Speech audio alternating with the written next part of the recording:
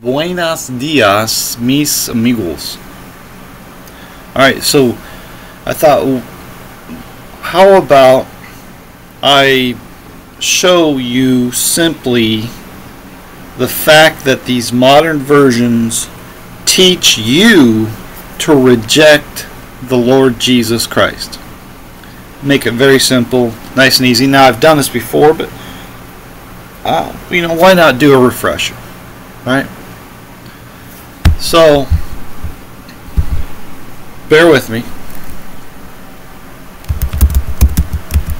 Bear with me. I know it's Titus 3:10. No. Yep. So we're going to go. We're going to do it this way. We're going to do it this way. We're going to go to ESV. ESV says, as for a person who stirs up division, after warning him once and then twice, have nothing more to do with him. Alright? Just one example. Okay?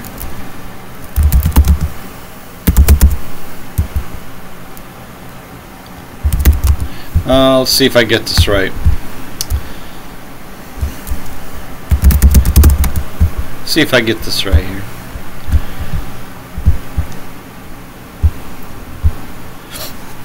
Alright, so consider that. Now, Luke 12, verse 51, suppose ye that I come to give peace on earth?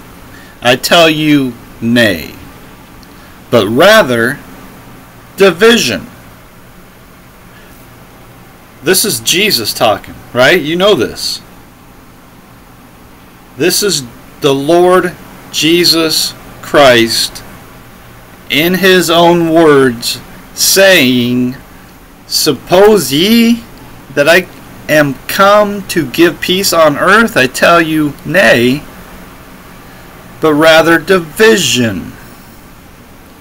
Which in itself is very interesting, in my opinion. Jesus doesn't come to bring peace on earth. He's going to destroy this earth. No, Jesus has come to give peace in the heart. That's where we need peace. Right? He has come to give peace in the human heart.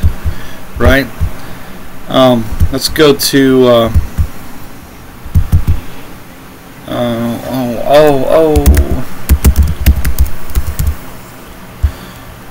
oh, goodness sakes, I can't remember. I know it's in John. I can't remember nothing. 14. John 14, verse 27. Peace. This is Jesus again, the Lord Jesus Christ speaking. It's his own words. He says, peace I leave with you. My peace I give unto you. Not as the world gives, give I unto you. Let not your heart be troubled, neither let it be afraid. See, this is not contradictory to what we read in Luke 12, right? When Jesus says, think not that I've come to give peace on earth. This is not contradictory to that at all. The peace that Jesus gives us is in the heart, not in the world, right? You understand that, right? I think that's important. I don't know if anybody understands anything. So that's why I talk the way I talk. I want you to understand, right? For these things, Jesus says in John chapter 16, these things I have spoken unto you, that in me ye might have peace. In the world ye shall have tribulation, but be of good cheer. I have overcome the world. Right? So, I mean, this is beautiful stuff, man. Beautiful stuff. So, in Luke 12, verse 51, when Jesus says, suppose ye that I am come to give peace on earth, I tell you, nay, but rather division. Division. division. And then the ESV, it teaches you to reject the Lord Jesus Christ. It says, as for a person who stirs up division, just like the Lord Jesus Christ, you gotta warn him. You gotta warn him once and then twice. Warn the Lord Jesus Christ twice. After that, have nothing more to do with him. And it gets worse. It gets worse. If you go to verse 11 in the ESV, I could have done it another way. Who cares? In the ESV, for example, knowing that such a person as the Lord Jesus Christ is warped and sinful, he is do I really need to go further? It's so subtle, right? You go back to Genesis 3, verse 1, and the serpent was more subtle than any creature that the Lord God had made. This is straight from the serpent. Now, if you don't have eyes to see, that's on you. It's very clear to me that this is very subtle, and it's taking a shot at our Lord Jesus Christ. It's confusing our children, and it's leading people away from the true Word of God. It's incredible. But of course, this is the way it's supposed to happen, right? We're getting closer and closer to a point to where there's not going to be anybody on earth that's going to be saved. Nobody on earth will be saved. That's where we're going toward. Now, for the elect's sake, those days will be shortened. So, before that happens completely, the Lord Jesus will come in the clouds of heaven, and this world will come to an end. But that's what we're leading to. And it's because of this stuff right here.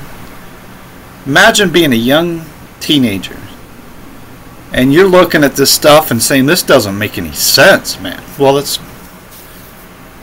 that's for good reason.